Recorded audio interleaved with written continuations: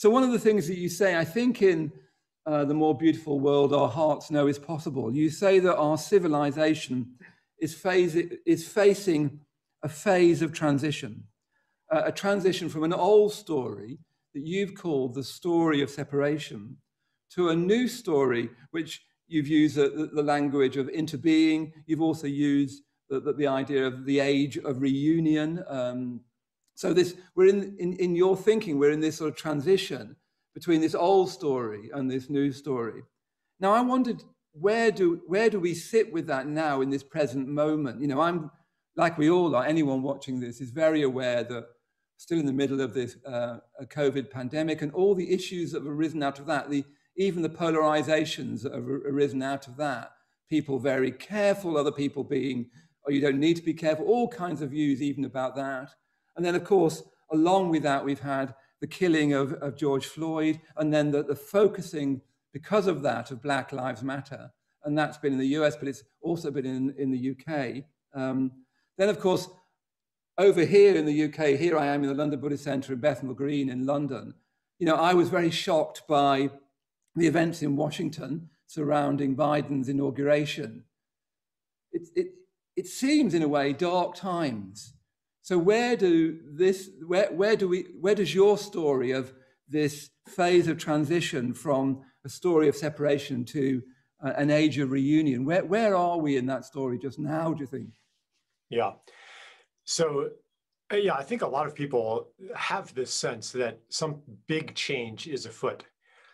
It would be nice if the change were just going to happen to us and like this big transition is going to come in and rescue us from our current situation. But I think it's actually more that in a process of breakdown, we are repeatedly invited personally and collectively to step into what I call a different story, which basically means a different worldview, a different identity, a different understanding of who am I, of what's real, of what is my life for, what are human beings for? Why are we here on this earth? And how do I do this thing called life? And how do we do this thing called civilization? What's the purpose of it? These are really deep questions. These are foundational questions that are not addressed by merely doing what we've been doing a little bit more cleverly. And I think a lot of people share my view that whether it's the environmental crisis or political crisis or the psychological crisis, health crisis, all of these things, they're not going to just disappear with the next invention or the next improvement, that some fundamental shift is begging to happen. But it doesn't mean it's going to automatically happen because of COVID or because of any external factor. But it's a choice that is presented to us more and more starkly as things fall apart. So part of the story, there has many filaments that weave together. And one of those is that progress, whether collectively or individually, comes through exerting more and more effective control upon the world, which is necessary if we humans are the only conscious agents, the only intelligence in the world, and everything else is random forces acting on generic particles. And it's chaos, but we can impose order where there was chaos. We can impose intelligence where there was randomness and make the world better and make ourselves better off, safer, more powerful. We can maximize our benefits, work less, enjoy more pleasure, onward and upward, being freed of these natural forces and the competing other beings out there.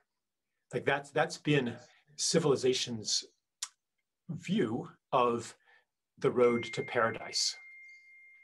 And so you asked about COVID, you asked about the political situation.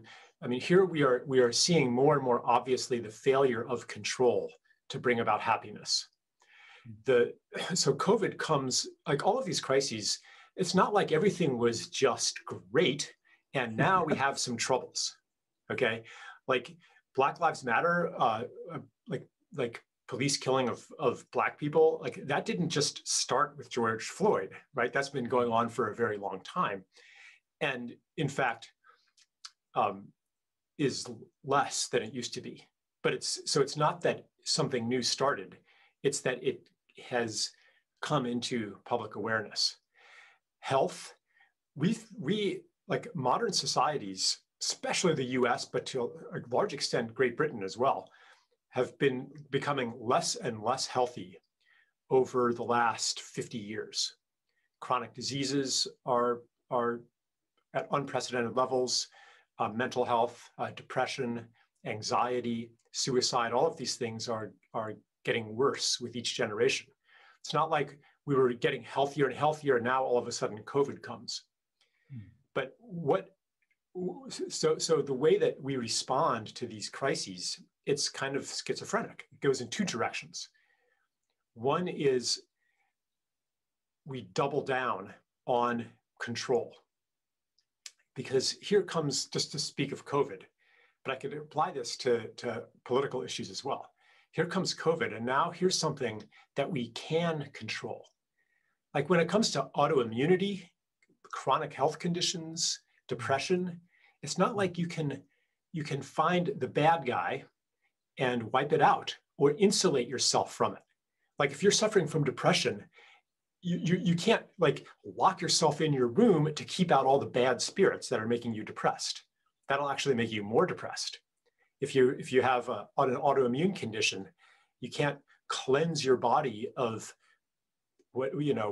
germs and get better, like because it's happening within.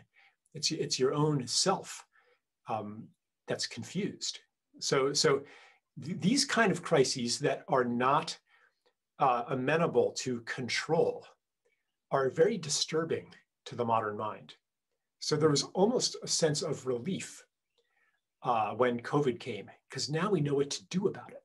Here's, and so all of these technologies of control are then deployed. Yeah, excuse me. I don't see COVID as like it's almost like a return, like it's almost short-circuited an evolutionary process and brought us back to an earlier orthodoxy in our response to it. But it also is, in a way, it's showing us the destitution of the state to which we have been headed. It shows us with even more clarity what a society based on control and separation looks like. Yeah, I'm wary of going on too long on this one topic. But again, like the Biden inauguration, like Washington, D.C., full of, military and razor wire, like that whole scene. I mean, that's not the vision of America that we collectively held in 1945 and 1950 and 1960. It wasn't supposed to be this way. These rancorous divisions, the hate, the paralysis, the decay, the civil strife. I mean, something isn't working here. And this is part of the breakdown of the story. It's this feeling something isn't working here. We were supposed to be in paradise by the incredibly futuristic year of 2021. Like that was science fiction. We were supposed to have, robot servants in space colonies by 1990, I mean, it was supposed to be this technological wonderland where every problem had been engineered out of existence. And so this engineered out of existence, like what does that actually mean? It means that you apply control on a more and more minute scale and a more and more vast scale. Like you bring more and more of the world under control, under domestication, under the human intelligence. And you arrange everything to be perfect and just right, just for us. And that program can be maintained only with greater and greater delusion.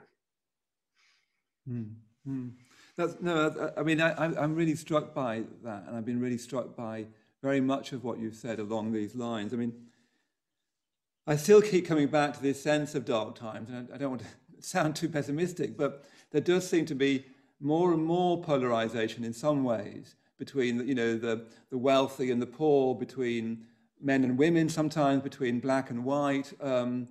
Certainly between but certainly between the right and the left. And yet, when I read you and when I've listened to you, Charles, one of the things that strikes me, well, two things that strikes me, I think, is your confidence and your optimism. Rather refreshing to have that, both that confidence and optimism. I wonder, can you say where that confidence, even optimism, comes from? Perhaps first in yourself as an instinct, because I think one of the things that's been striking me about your thought is that I think you've got some very, very deep instincts that you're trying to find a way of communicating. So I wonder where that optimism and confidence comes from, your instinct, and where you see it in the world around you. Yeah. So yes, the confidence and the optimism are not saying everything is going to be fine, we're taken care of by a higher power, the angelic beings are going to swoop in and rescue us from all of our problems. It's not that. It is that we have the power to choose a different world. We are not helpless before the seemingly implacable forces arrayed against change, arrayed against healing. That in the mind that attributes change to force, that mind that says, well, it's obviously impossible. Look at how powerful the banking industry is, the pharmaceutical industry, the military industrial complex, the like white supremacy and patriarchy, et cetera, capitalism. Like, look at how powerful they are. They've got all the guns, they've got all the money, they've got the media, they've got everything. How can we possibly do anything? It's hopeless. That view buys into premises that are actually part of the problem.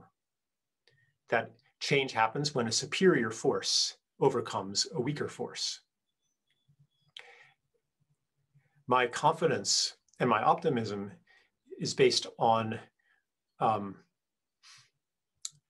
experiences and instincts, as you say, that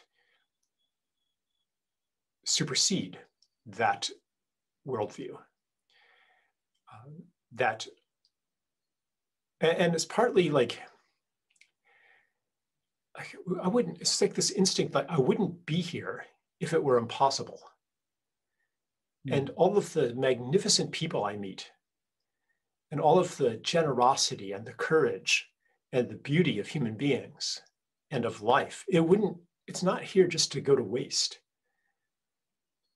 It's not really rational. I can't say how our society is going to heal. It's just that I know that it's possible. That's why I titled that book, The More Beautiful World Our Hearts Know Is Possible. Because the mind might not know it's possible. So if you say, okay, Charles, come up with the plan. How's it going to actually work? Any plan that I could propose is going to be full of holes. It's going to, and maybe you've had these moments where you have some reason for hope, but then the inner cynic just eviscerates that hope and points out all the ways it's not going to work. Really, anything worth doing is kind of naive. And that's why I think in that book, I even have a chapter about naivete. Yeah. Like, we need a little bit more of it to attempt what the mind says is impossible and to follow that invisible path where and it's not self-delusion. There is such a thing as self-delusion. Like, you have some fantasy and on deep down, you know that it's impossible. But there's also deep down, you know that it is possible and you don't know how to get there. But if there is, and this is what it comes down to, an intelligence beyond our own in the world, not necessarily imposed upon the world by an external divinity, but an intelligence in all things, then we no longer have to be in control of everything. in order for positive change to happen. We can become participants instead of engineers. We can ally our gifts with the process of healing and listen for what is ours to do, and thereby become part of something that the mind cannot conceive of, something that we can't plan. That's where my optimism lies. Mm.